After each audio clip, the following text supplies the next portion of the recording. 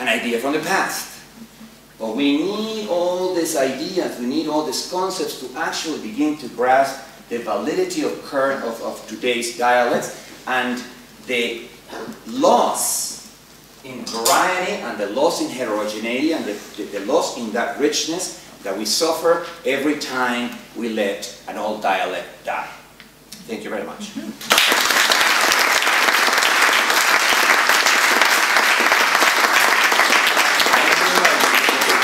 Not question answered before I comment on this. Okay. So first, you have not answered my real question. Is it Kikero or Kisa or Caesar? No idea. We still have no idea how the language was spoken, Latin, which was so many years. But on the other thing is I'm very grateful now that I can consider myself as an inventor of a new English. I call it so far Pidgin English, but maybe it's also already creolization, you know. German English, German English. That's great. And in fact, you know, usually I do it exactly the other way around.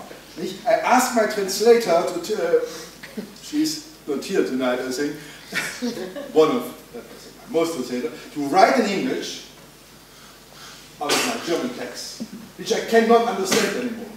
In that moment when I cannot not either pronounce, not understand the English, I think, now my text is right. I have no idea what the word is saying, you know, somehow. But thank you very much, because it takes so much time, she's so slow. You know, next time I will really write just my English that I understand, my English, the same way I teach in class. You know, it's certainly the grammar is wrong, the pronunciation is wrong, they say don't understand it, but according to you now, it's living language. And okay, that's exactly. Walk English.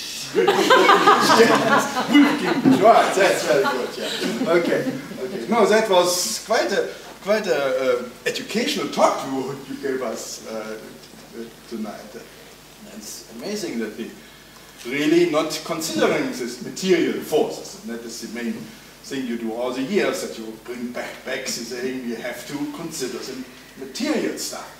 And not the ideal things, they are not ruling what's going on, sondern it is how it is emerging, which is important, and not our definitions of it. And certainly that is what you call realism, and that is the kind of realism I can certainly share. You know, it's not a question the world outside exists without me. I don't know. My answer to that is I really don't know, because how can I know? As long as I had to be dead to know. And then knowledge is dead too. Okay, now question and answer, please. Yes, so it's maybe more of a footnote than a question. So I think, you know, when we compare these different kind of historical linguistic schools, right, you know, Saussure, Labov, Chomsky, let's say, Fodor, you know, your linguistics, you know, your networks, I mean, maybe we should, perhaps we can also say that, you know, it's a classical case of paradigm shifts, right? Where, like, when paradigm shifts, people actually start asking different questions and looking, you know, at different topics. So one thing which, and again, I'm not sure it's completely correct, because I think I saw some indications of it, but I don't remember exactly. So one thing about Chomsky, I think ultimately Chomsky, I think, is concerned with a very different idea of language when, let's say, our people you're talking about, because the context, right, in which his work emerges, it's a kind of early Cold War. And it is this desire and massive funding made available in America to have automatic computer translation programs, right, which would translate all the Russian scientific literature from Russian into English. So I think the kind of intellectual and pragmatic justification of the idea of universal grammar, what if there is this universal grammar, then of course we can build these automatic translation systems, which is 60 years later we don't have. So I think maybe that's one of the reasons why Chomsky concerned himself with a kind of written language, and also that's why he can insist on universal grammar, because if you believe in universal grammar, then, you know, yes, you could go and spend all this energy building these automatic computer translation systems, which of course turns out to be much more difficult than people follow in 52-53. No, you're absolutely right. He, in fact, is the father of automata theory. Beyond linguistics, he's the first one who classified the different automata from finite state automata to Turing machines by their capacity to handle different types of language. So he's the first one who indicated that a finite state automaton can understand the mouse runs, but not the mouse the cat chases runs. Because a finite state automata cannot put parentheses. And so how does it know that runs is supposed to go with the mouse? No, the mouse the cat chases runs. We immediately know that the runs go with mouse and chases the cat.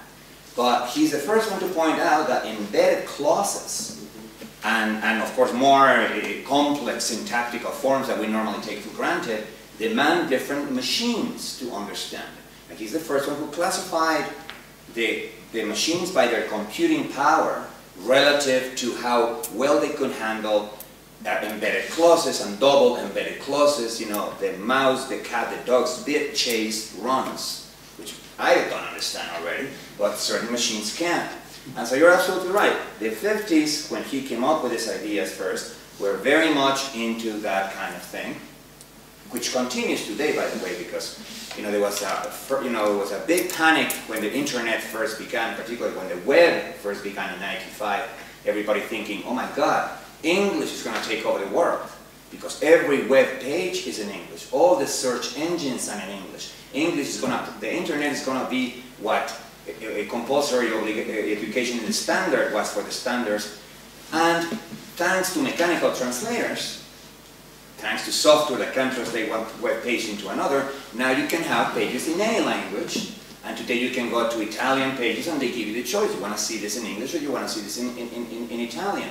And so the question continues to be alive, the question of mechanical translators. That mechanical translators are, in the way, the only thing that's stopping standard English from becoming the international standard, forcing everybody to read web pages in English. With a population of mechanical translators throughout the world, web pages can represent the real diversity of languages around the world. So this is still a very live issue. Nevertheless, I would insist that one of the things that was a problem is not to go like as Labov did with a tape recorder to get a sense of the variation, to get a sense of the heterogeneity, and use yourself as an informant. Right? Any anthropologist knows that you need to get a native of the culture you're studying as an informant. You can't use yourself as an informant.